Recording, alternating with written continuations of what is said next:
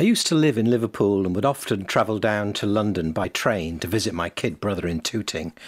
He knew where all the best bands were playing. By best, I mean the loudest. The journey was straightforward, Liverpool Lime Street to Euston, and a great opportunity to read or just gawp out of the window to see the trackside views of small towns, villages and people's back gardens. One day I noticed a group of cow statues in a field. They were painted black and white and looked roughly made.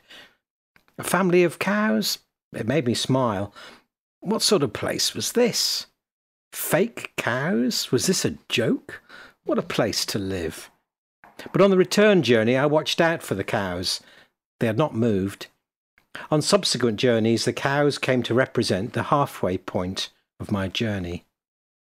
10 years later, I came to Milton Keynes for a job interview at Milton Keynes Central Library and got the job, and I realised that I had become an economic migrant in the land of the concrete cow. Here pretty much everything was new, and there was an exhilaration in doing things in new ways, ways that were closer to people, ways that were exciting and different and fun. In my first week, a man introduced himself to me.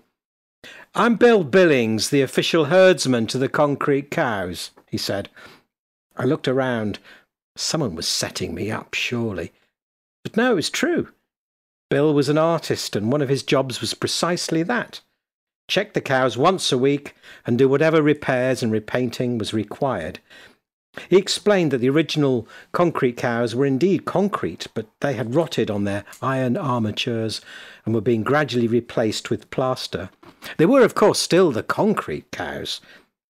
Today they are only visible from the train in winter, as the saplings planted in the glade all those years ago are now much taller.